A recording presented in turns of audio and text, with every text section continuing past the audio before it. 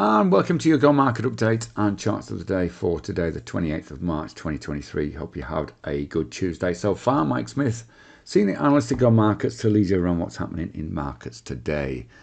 Let's have a look at the headlines. Of course, overnight there was a choppy session in the US. A mixed outcome as the Nasdaq finished in negative territory, whereas the other two major indices closed positively.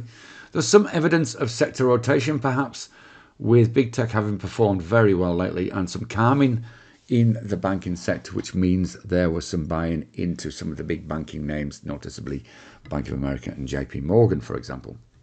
US futures are mildly positive in early Asian trade. They are off their highs a little bit, and Asian indices have followed that relatively strong US lead, now trading higher. The ASX is up around about 1%, and again, that's slightly off the highs earlier in the session. Certainly been helped by material stocks, notably lithium stocks are doing very well today on the back of takeover talk from LTR. European equity futures are also pointing to a mildly higher open, and we're seeing the VIX reinforcing this state of calmness, drop below the 200 EMA and around about 22 support. That's a key level and one worth keeping an eye on. US dollar index also had a weak day yesterday, dropped towards support on the back of that relative equity strength, slightly down in Asia today.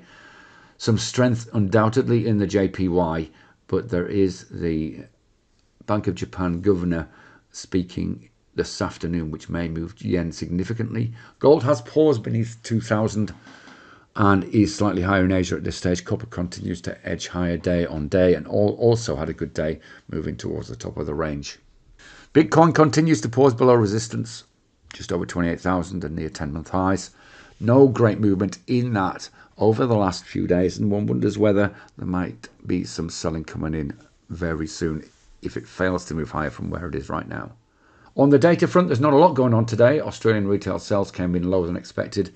As we've said, the new BOJ head is speaking. There is some US consumer confidence data coming out as well later, but it's the US PCE data, which is the weekly highlight, which comes out on Friday. A couple of charts that caught our eye. The US dollar yen there is interesting. We broke through a pivot level at 131.25 within an hour of the Asian session opening and moved down to the S1 pivot. You can see there's some support here.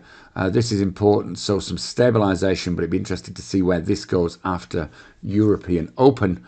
Just to give you a longer time frame picture, let's put it on the 4-hourly. And you can see here, there's the high from a couple of days ago. So real sell-off over the last 4 hours in this. And at a critical level, we breached this and we could be down to 129.80 possibly. So one to keep an eye on if that yen strength continues. Could be a lot of movement, as I've said, in the yen today. In the ASX, we're looking at LYC in the rare earth space. You can see there we found a nice support around about 630. We're moving up nicely. 660 looks to be an important level. There's a very good chance that if we breach that, we could see some buying coming back into this space. Possibly an 8% move up to 720 in the short term is potentially on the cards. Trade safe, and we'll see you again soon. Bye-bye for now.